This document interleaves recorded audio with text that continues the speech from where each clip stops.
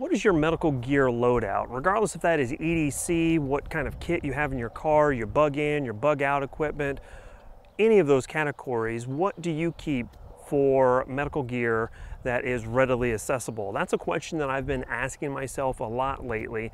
And interestingly enough, I was also kind of in that state of mind when I was interviewing Skinny Medic in my live chat. You can check it out right here if you're interested in looking at that. But at the same time, a company called MyMedic reached out to me as well to see if I was interested in taking a look at some of the medical equipment that they have. Now, the interesting aspect of that is I've been looking for a really good IFAK or individual first aid kit to put onto my plate carrier, and then to have some extra stuff that is readily accessible to me in a moment's notice, regardless if that is at my house or in my car or whatever the case may be. And I was able to get them to send me one of their kits. This is going to be their IFAK, as you can see right here, MyMedic, it's their stuff. And I can tell you this thing is their advanced IFAK, so it's pretty big.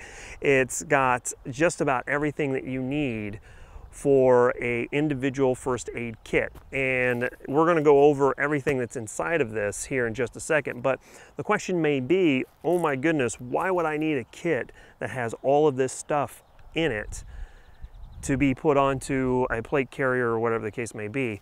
Well, that's actually a very interesting question. I kind of did that by design because I did want to see what one of their largest kits would be like attached to my IFAK. Now, it has hook and loop on the back side, and there's a back panel that has MOLLE that you can attach to wherever you want on your plate carrier or maybe your battle belt or whatever the case may be.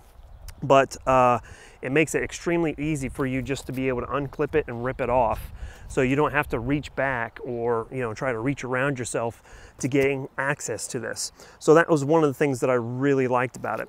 The other thing is I wanted to see if one of their larger kits would be too bulky for my plate carrier. Would it get in the way? Would it weigh me down? And all of those different things. Interestingly enough, everything kind of tied together with my trip to Camden, Tennessee to take fighting rifle from Tactical Response. I went ahead and attached this to my plate carrier just to test out how well it would actually do. And to be frankly honest with you, it worked perfectly.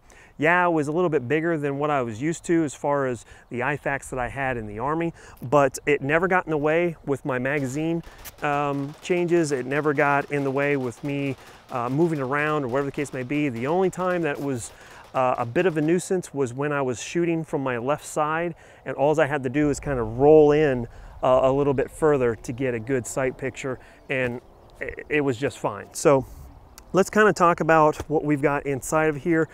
I'm not going to talk to you about everything that's inside here because there's way too much, but if you're interested, I've got a link to this kit and all the other stuff over on fitandfire.com. If you're interested, I've got a medical gear tab. You can just click on that and you can check everything out with this kit. That's one of the other things I like about MyMedic is, let's say that you're not interested in the kits that they have. They also have the ability for you to buy individual medical items to build your own IFAK if you so choose to. So let's break into this and take a look at what's going on the inside. As you can see, it opens up fairly well, and then it just kind of unfolds on itself right here.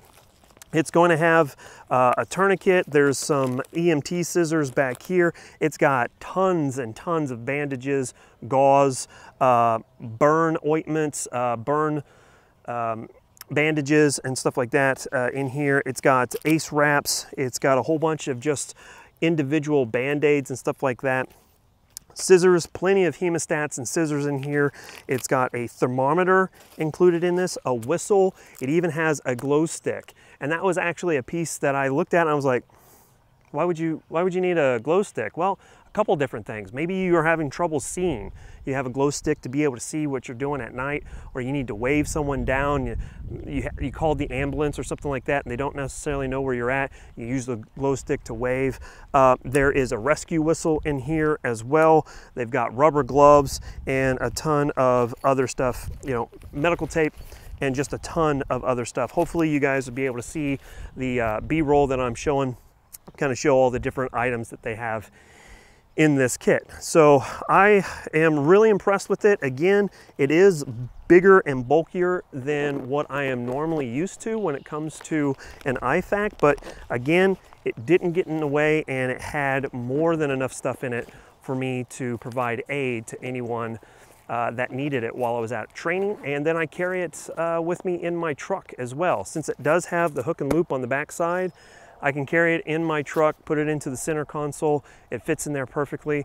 And then if I want to, I can just slap it back onto my plate carrier as I need to. So that's pretty cool as well. So like I said, if you guys are interested in this MyFAK or the other kits they have, swing on over to fitandfire.com. I've got it under my medical gear tab. It's going to be the very first tab that you can click on, either at the top on your desktop or on the drop-down menu on your phone. You can look through it as well.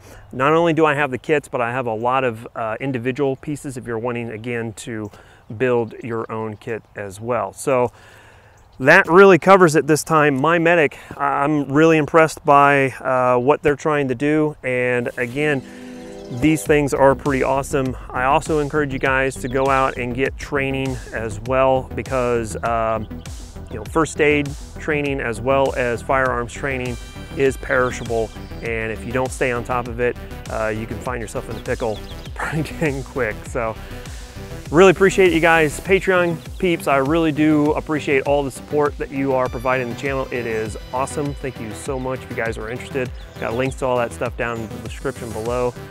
And that's about all I got, man. We'll catch you next time.